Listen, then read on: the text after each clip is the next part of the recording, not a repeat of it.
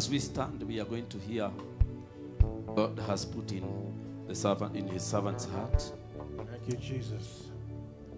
Can we all stretch our hands out this way? Just begin to pray in the Holy Ghost right now. Everybody pray right now. I hear the Lord saying it's a corporate move this time. It's not just going to be one or two standing on their own, but it's going to be an army of people. And the Lord says, my son, I'm raising up the army. I'm raising up the army. I'm raising up the militant people. I'm raising up the millionaires and the billionaires. I'm raising up the entrepreneurs. I'm raising up the school of ministry. I'm raising up the school of business. I'm going to bring people from around the world. And God says, my hand is coming upon you to do something new and afresh in the city of Nairobi. The Lord spoke to me some months ago and said, a new movement is coming into the city.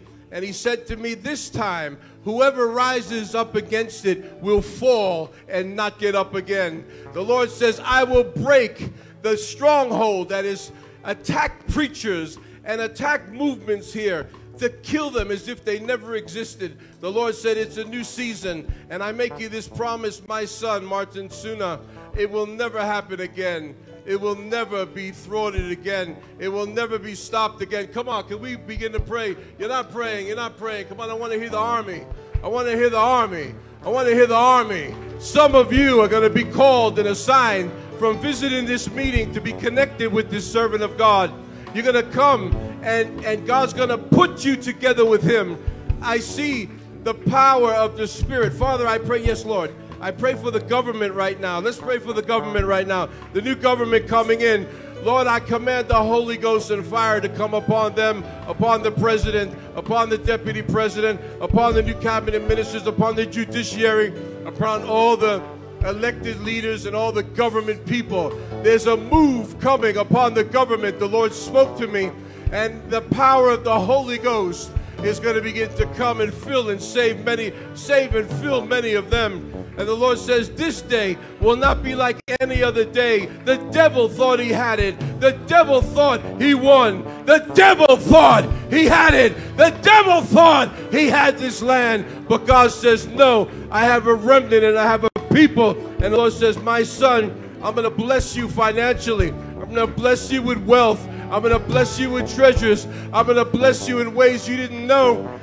Unexpected things like Isaiah 45.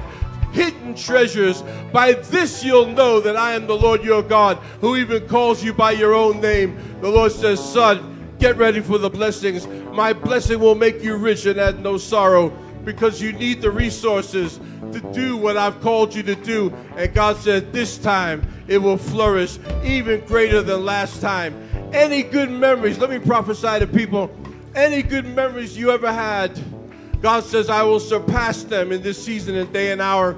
And even for you, my servant, the Lord says, I'm going to cause something great to happen that you've had a desire in your heart for the next season. And the Lord says, surely, my precious one, the latter house will be greater than the former house.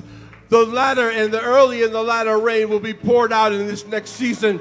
God says, nothing that's happened before will surpass what I'm about to do. God says, get ready. Get ready, get ready. Army of God, get ready. Come on, lift your voice. Lift up your hands and begin to open your mouth with a voice of triumph. The army is rising. And Father, we break the powers of witchcraft, occultism, wicked spirits behind the scenes, atheist men that thought they had power, the barons and the cartels and the corruption.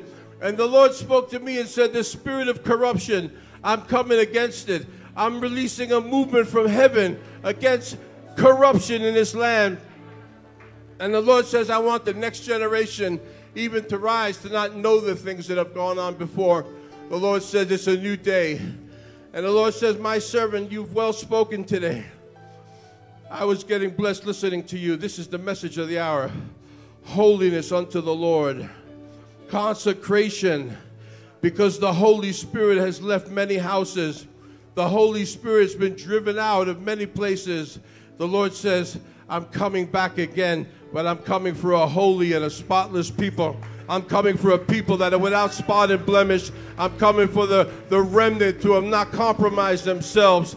Everybody lift your hands and there's some repentance that's going to go on today. After this word, we sit here and listen, but God's going to begin to break some hearts. And you say, Lord, do in me what you want. I repent. Don't be afraid to say that. I repent of everything and anything that stood in the way of you, Holy Spirit, from filling this vessel. Just begin to pray in the Spirit for a minute.